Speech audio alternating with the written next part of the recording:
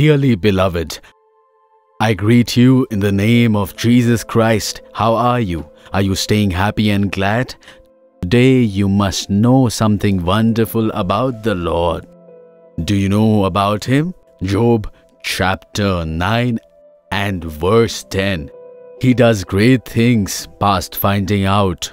Yes, wonders without number. Do you know about the God who made us? He is the one who does great wonders which cannot be comprehended even when you search them. You might ask about certain things. How is it possible? How does this happen? You may not be able to find out even if you search a lot. He does such great things. He will do it for you too. There is a town in the Tirunelveli district called Kudangalam. A beautiful girl baby was born in a family there.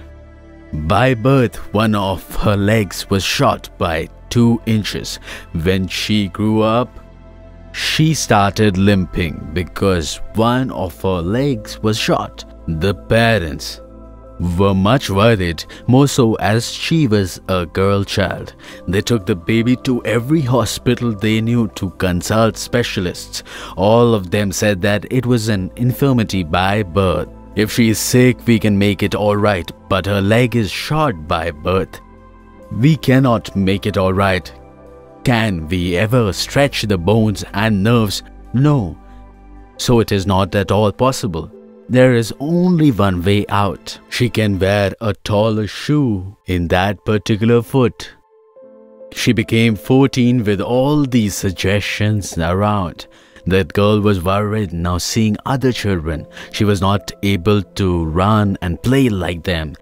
Oh, why my leg is like this? Why am I born like this? Parents were also worried as she was a girl child and she could not play like others. They were worried about her future too. We are telecasting the program Jebi Kalam Vanga in the television, right? They were listening when I said, if you pray in faith, Jesus will do a miracle. 14 years had passed. They were praying people only and they had their Bibles too. But after listening to that program only, they got some faith. When they realized that Jesus can do miracles, they never planned to take her to some servant of God. The mother placed her hand on the leg of her daughter and prayed, Jesus, my daughter's one leg is 2 inches shorter. You can make it grow. Please do a miracle.